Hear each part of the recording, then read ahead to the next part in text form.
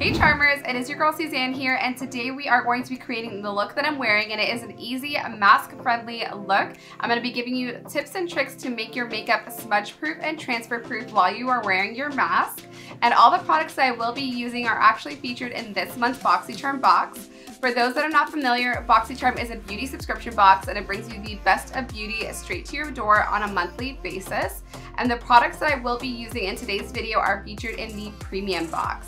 So let's go ahead and jump right into today's tutorial. The very first important thing to do whenever you are starting off with any tutorial is to make sure that you take care of your skin. So you first want to complete your skincare routine off camera. That's what I've done.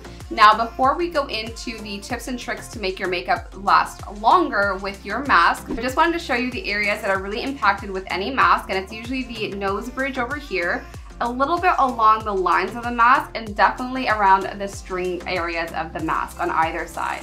So it's important before we go in with any makeup that we prep the skin in such a way that the makeup will stick on throughout the day regardless of the mask rubbing over top. And then I choose to go in with a primer. This step is optional, but I think that a really long wearing primer of your choice is the best place to start. So I'm going to go ahead and apply that off camera, and then we'll be back to talk about the next important step. So now that I applied my primer off camera, I'm going to go in with a setting powder. And yes, I said a powder before your complexion product.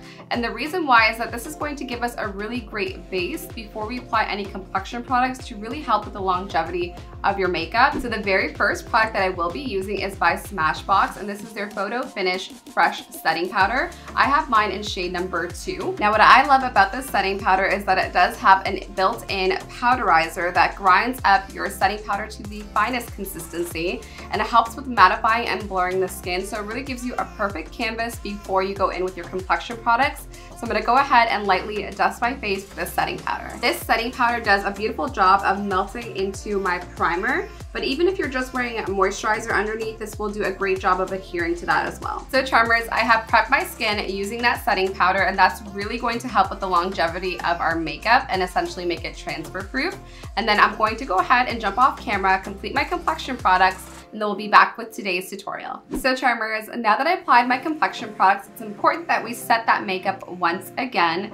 Yes, this is going to be 2 times with the setting powder so far, but this layering is really going to lock in your complexion products. The next item up, it is by Pure Cosmetics. This is the 4-in-1 Skin Perfecting Powders. So here is a close-up of the palette. It does consist of a translucent powder, a bronzer, a blush, and a highlighter. For the purpose of this video, I will be only using the bronzer and the blush, and I'll explain why when it comes to your mask-friendly routine. So let's go ahead and apply our blush and our bronzer. And this bronzer shade is absolutely beautiful.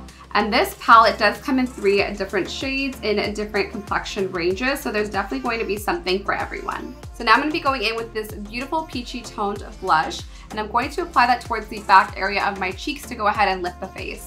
And boy, is this blush pigmented. I'm going to go ahead and buff it out and diffuse it. So Charmers, this is what the blush and the bronzer look like on me, and I absolutely love the way that this palette performed. Now, like I mentioned before, I am going to stay away from highlighter for today's mask-friendly look, and the reason why is because when you apply highlighter, it would be on the tops of the cheekbones, and that's where the string from the mask aligns with, and it starts to rub and create a little bit more transfer. And I find that when you do have highlighter, that's more noticeable. So Charmers, now we are going to move on to the eyes, where we're going to add a lot more drama, especially when you are wearing a mask. The only thing that you could really see is your eyes, so we really want to make sure that we create a big impact. And the product that I will be using is by Dose of Colors. This is the Block Party Single Eyeshadow, and I'm using the shade Heart of Gold. The easiest part to this tutorial is that we are using only 1 shade on our eyes. Yes, I said 1, so it's super easy to achieve. So let's go ahead and talk a little bit about this product. So here is a close-up of the Block Party Eyeshadow by Dose of Colors. The shade Heart of Gold is this gorgeous sort of old gold color, and the great thing about this formula is that it's super foiled, really creamy, and just a lot of little flecks of glitter in it. It's absolutely gorgeous, and it's going to add a lot of drama and a lot of glitz to the eyes. So let's go ahead and apply the shadow all over the lids. And look at how beautiful this shade is. It's super iridescent and I love the fine glitters in it. I'm gonna go ahead and apply the other eye off camera. So charmers, to finish off this look, you could simply apply mascara if you'd like, but I really want to make this look a little bit more dramatic, so I'm going to use my favorite liquid liner and some lashes, and I'm gonna go ahead and do that off camera, and then we'll be back to continue with this look. So charmers, our eye look is complete, and it's so crazy how one eyeshadow can make such a big impact. That shade, Heart of Gold, is just so beautiful and so iridescent.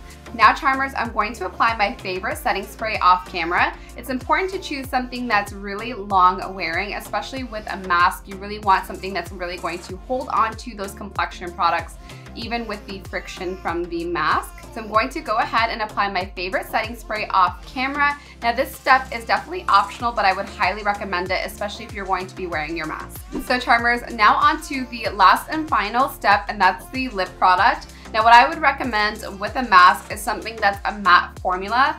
Again, when you are wearing your mask, anything that is liquid or like glossy will transfer, and that's not what you want. You want something that's going to be really long wearing. So you could choose a liquid lip if you wish, but in this situation, I'm going to be using 2 lip liners to create a lip ombre. So I'll show you what products I'll be using. So charmers, for the lip product, I will be using 2 of these lip liners. It is the RealHer Lip Liner Duo. It comes in 2 shades. The first shade up is called I Am Confident, and the other one is called Be Yourself, Be Real Her. So we're gonna go ahead and create a lip ombre using these 2 shades. The first shade up is going to be the darker of the 2 shades. It's called Be Yourself, Be Real Her, and I'm going to trace that along my lip line.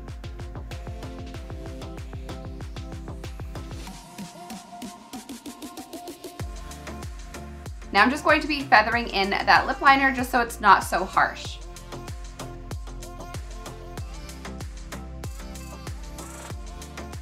Now moving on to the next shade, and it is the lighter shade of the 2, and it's called I Am Confident, and I'm going to place this all over the center of the lips and then blend the 2 shades together.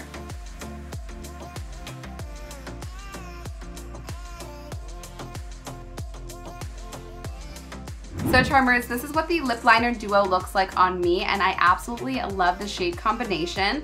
Now the great thing about using lip liners is that they are essentially transfer proof.